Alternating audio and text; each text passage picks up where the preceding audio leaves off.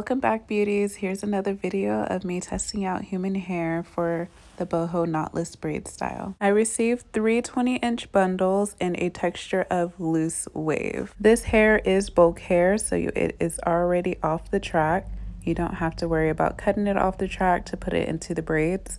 It's already ready to go, and there are no small hairs, which is a good thing because when you pay for a bundle, you want it to actually be full and not just filled up with small hairs. I spray the human hair down with water, therefore it makes it easier when I am dividing the hair out. You can either use water or gel, but I just prefer water, therefore I'm not putting heavy product on the hair. This bundle came so full and very soft. I really love the feel of this hair. The hair has a silky texture, but it's not silky as in slippery silky. It's a texture that makes it easy for you to braid with this hair, but also have a nice feel when it comes to the human hair. It's kind of hard to explain the feel of the hair, but it is good quality, high quality. Most of the hair that has been sent to me so far has the same feel when it comes to the hair, where it just feels nice and thick and easy to use when it comes down to braids. You guys, this is a clip of me filling up my braiding rack, and this is me just using one bundle of human hair so far. I haven't even touched the second bundle, and this is the remaining of my first bundle. I was able to fill up my braiding rack and still have some left over. Overall, I used a total of 2 bundles and a little bit of the third bundle for this full style. When I got done with her hair, it was so lightweight yet full and easy to style. This style was done with human hair only, and no braiding hair was added to this set. So I've already done a video of me doing braids with only human hair, but with that video I did it bigger. This one I was like, let me try to do it smaller. I started off with my client's natural hair, and I always do a knotless method. So I braided her hair once, and then I added in the human hair, and I started to braid down a little bit, about 2 inches. And when I put in my human hair, I make sure that I have that left over on one side, so that can help me grip her natural hair with the human hair. And I also added in a strand of human hair, but I just folded it in half and braided it in, so it can give me a little bit more thickness to the braid, because that's what I was struggling with in the beginning because my parts were so small. So because of that, I didn't have much of my client's natural hair to work with, so I had to build the braid with a little bit of human hair. So far I have 2 human hair curls added to my braid, and I'm adding in the third one right now.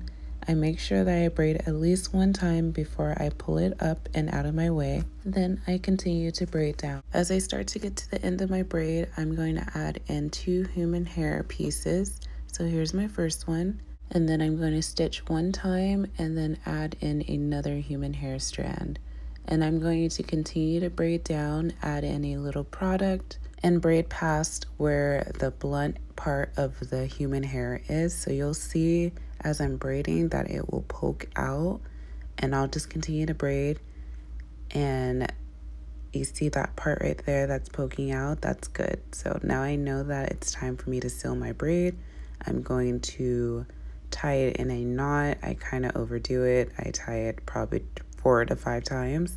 And then I get my crochet hook and I stick my crochet hook through the knot, and then I pull a tiny hair through the knot so it secures my braid, and I just clip any flyaways that I have. The more that you leave out of the braid, the fuller that it will be. For this set of human hair braids, I did 7 rows on each side in the front.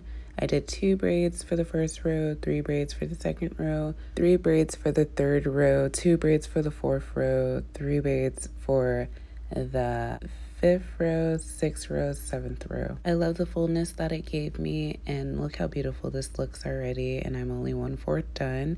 The back I decided to do a little bit more bigger just so it'll be easier for me to put in the braids. Below the ear, I was able to do 3 rows, and then from there, I just matched my front rows. On this clip, I'm showing you guys how I braid the back. I stitched 2 braids, and then I added in my human hair strand. I stitched 2 more times, and I leave the human hair strand up, and then I braid down at least 2 inches, and then here I am adding in my 2 strands of human hair at the bottom. and I'm just going to continue to braid down with a little product. Braid all the way till I get past the blunt part of the other side of the human hair, if that makes sense. And then I'm just going to seal my braid by taking a little strand from the human hair, wrapping it around and tying it in a couple of knots. Grab my crochet hook, stick it through the knot that I created, and pull that small hair through the knot. The hair that I am trimming from the braid is the human hair. I wish I recorded a lot more in the back so you guys can see how much braids I did per row, but I'm gonna get a little bit better at that. I'm gonna film more of the back and me doing it.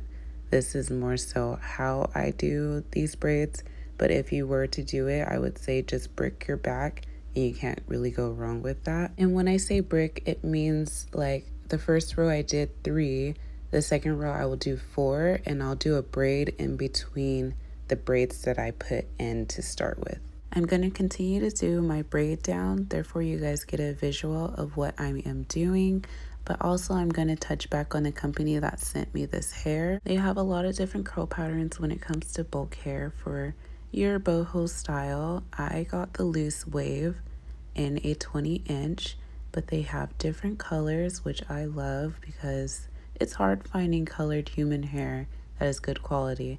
They also have this pre-made human hair crochet boho braids, which, oh my god, that's like changing the game. I want to try that out so bad. Imagine like not having to sit so long to get your hair done and just crocheting in those human hair braids. Like, what?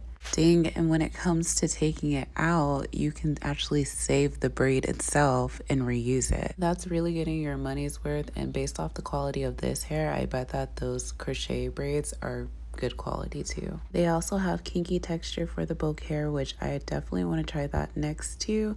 I have asked on my last video what human hair should I try next, and someone suggested kinky hair, which I thought would be so cute with some boho braids. You guys, when I say I love the size of these braids and how these braids turned out, I think my client looks absolutely gorgeous with this hair. And I didn't need to add in any braiding hair to get this fullness, so the girlies that are allergic to synthetic braiding hair have a good option. I always love testing dipping the hair in hot water just to make sure that it stays curly when you dip it. And this is a loose wave, so I started off by dipping it in the hot water and then I scrunch it up. This helps when it comes to bringing the curls back. You're just going to want to scrunch it up as it's starting to dry. Add in any leave-in conditioner or mousse that you have, and as it dries, it's going to get bigger and have a nice wave curl. Or you can get out your blow dryer and diffuse the curls on a cool setting and diffuse the curls until it is dry. It will give you a nice full big cute look. Just a side note, you do not have to dip the hair in hot water if you are doing only human hair. That is if you're using braiding hair and you want to loosen up your braid a little bit, then you'll dip it in hot water. But this is just showing that you can dip it in hot water if you do decide to do these braids with braiding hair. Thank you guys so much for watching. Until next time, don't forget to watch my other videos and subscribe if you haven't.